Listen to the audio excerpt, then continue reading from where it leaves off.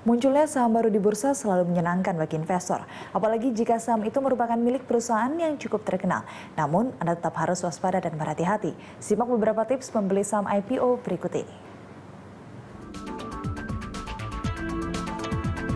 Sejalan dengan perkembangan ekonomi, korporasi juga tak mau ketinggalan. Banyak perusahaan yang ingin tumbuh sehingga membutuhkan banyak modal. Salah satunya melalui penjualan saham di pasar modal melalui initial public offerings alias penawaran umum saham perdana.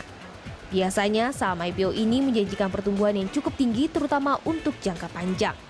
Namun sebaiknya Anda lebih berhati-hati karena terbukti dalam beberapa kasus ada saham IPO yang sudah lebih dari 1 tahun tidak balik lagi ke harga awal.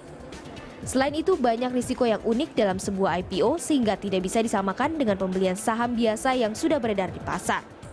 Jika memang Anda berencana untuk berinvestasi lewat saham IPO, berikut kami sampaikan tips untuk membeli saham IPO.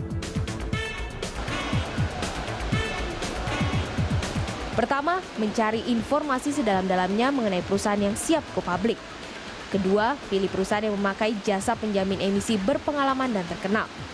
Ketiga, meski Anda tidak harus percaya 100% terhadap prospektus, tapi jangan sampai informasi yang ada di dalamnya terlewat begitu saja.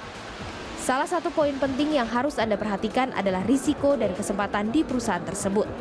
Keempat, bersikap skeptis sangatlah diperlukan menjelang IPO. Pasalnya ada banyak risiko dan ketidakpastian dalam berinvestasi di saham perdana. Dan yang terakhir, perhitungkan lock-up periode. Periode lock-up adalah kontrak yang mengikat biasanya 3-24 bulan. Semoga tips di atas bermanfaat bagi Anda yang akan memulai berinvestasi di pasar saham.